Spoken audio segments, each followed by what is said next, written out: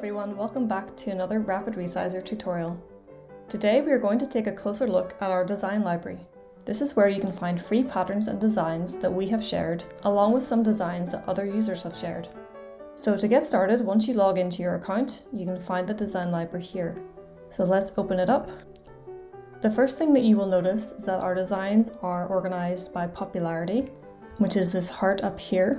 You can also search images by the date that they were added. So you can see here my most recent design that I've added. And another way that you can search through our designs is with the search terms up here. So let's try rose. And you can see my two different rose designs.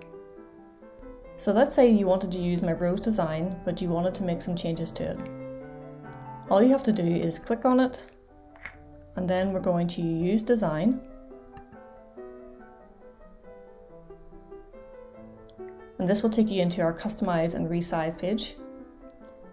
If you have our basic version, you will be able to print the design as is to any size that you like.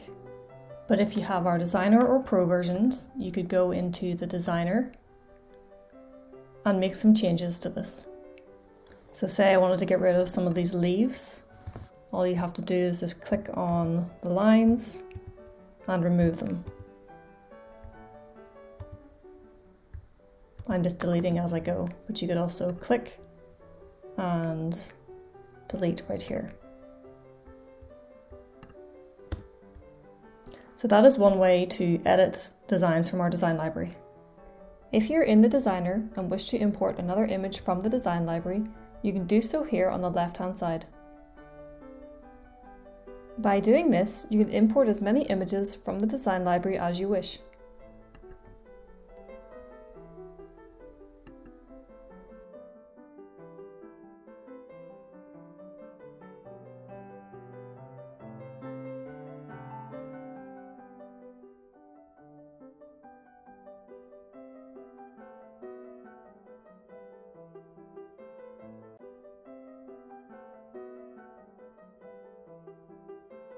And that's it for our design library tutorial. If you have any ideas about what you would like to see in the design library next, please feel free to reach out to me because I would love to hear your suggestions. Thank you so much for watching this video. I hope that it was helpful and I can't wait to see what you create with our design library.